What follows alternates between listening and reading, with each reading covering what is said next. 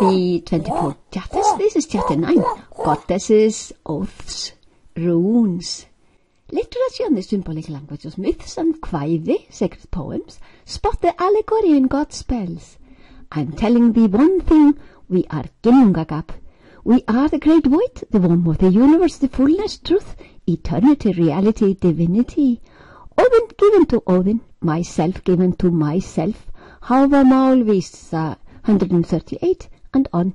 Gnóthise átan, know thyself, by transcending to pure consciousness. Some try to imprint the sheer lie that heathen men had no means to write, no alphabet, letters or anything, until the Latin one was imported to the northern countries. Truth in this issue is that we had the fúþark, the runes. Just ask Dr. Þórgunnur Snædal. She has studied runes for decades. But the Roman Empire, that, for example, made the new Churchian era calendar, wanted the Latin alphabet, the letters, to be the only one used in their empire, Europe, and therefore claimed the runes to be devilish stuff. All literature and runes were burnt at the stake.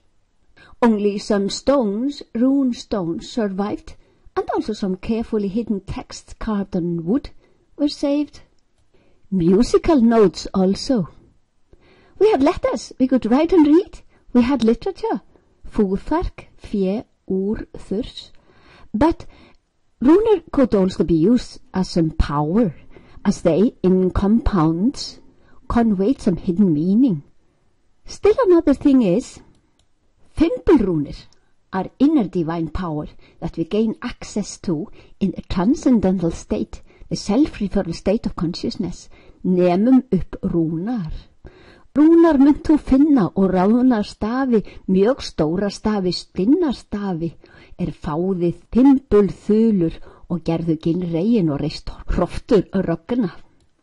Rune stones were beautifully decorated with colors, design, and art that we should respect and appreciate as our most precious cultural heritage. Uproot the lies about our forefathers having been illiterate. Vár is a goddess of fidelity and trustworthiness. Væringjar name themselves in her blessed name. Husband and wife have her to bless their wedding and progeny.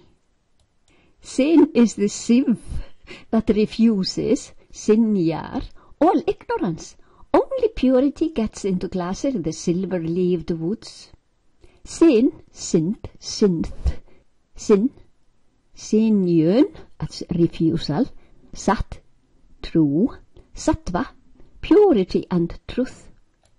When Odin is given to Odin, myself given to myself, but that is one, not two, we are in the self-referral state, Odin vilji.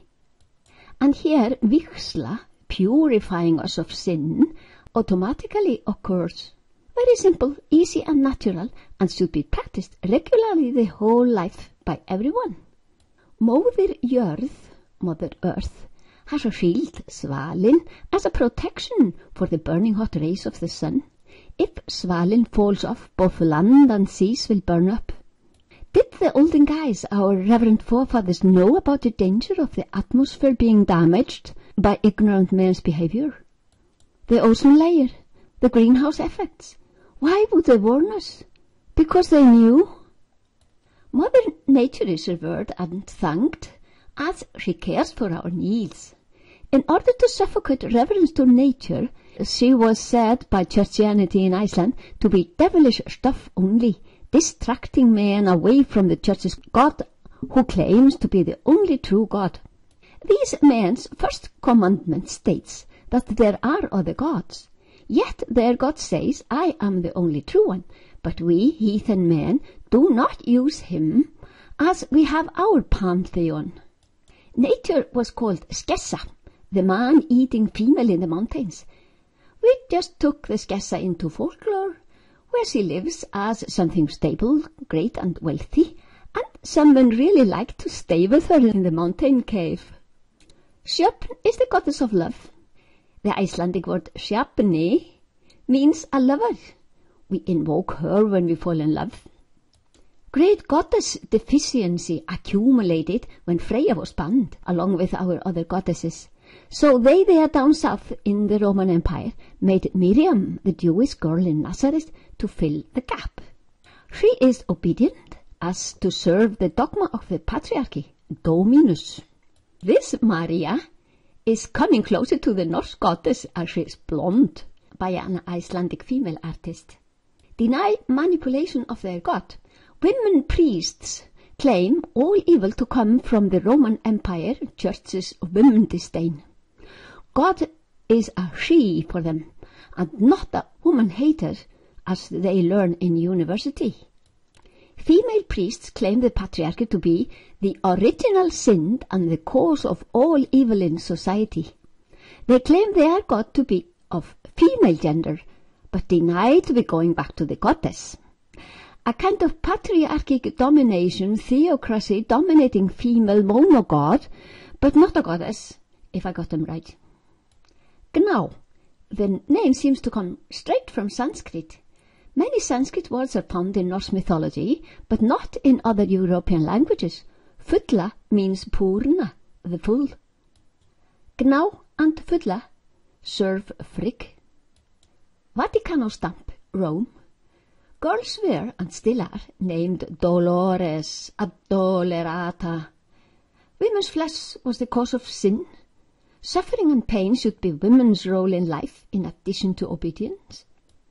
These are delicate divine creatures. A boy in love calls his girlfriend Draumadís, the nymph of his dreams. Goddesses may have Dísir as maids, servants, so Fulla is Frigg's maid, and so is Gná on her Hofvarpnir, the good horse who runs land and seas equally easily.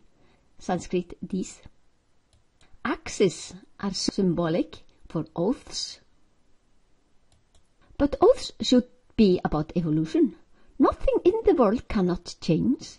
As the world is all change and all about evolution, never make an oath on that something will not be changed, as times and ideas and circumstances change, and we too. To be stubborn and blame a stupid old oath does not suffice as an excuse for stagnation. We are here to evolve. A way of good evolutionary lifespan is to change from the past, let go of the past, to the present, where we are all responsible, and decide to change into something even better in the future, heading for perfection. Love our Mother Earth and never ever violate the laws of nature.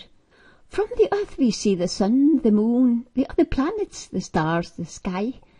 She is the center of our world of men. Geocentric, not egocentric. My theory is Loki is mankind, sometimes a nuisance. Mother Nature cares for our needs, but we have to give her back. Didst thou know that? Gjöf skal gjalda ef vináttu á að halda. Give back to sustain friendship. And how? How do we give her back? By transcending, my lovely. Nature is a veil that hides reality out of sight, but know that all her gifts have come from the hidden field that underlies the visible nature. To sustain the gods, we transcend, and they will sustain us. To give back to Mother Nature, we transcend. Then Fenrir will not grow big, and rain will come in the right time, and nature will care for all our needs, and we need not worry about anything.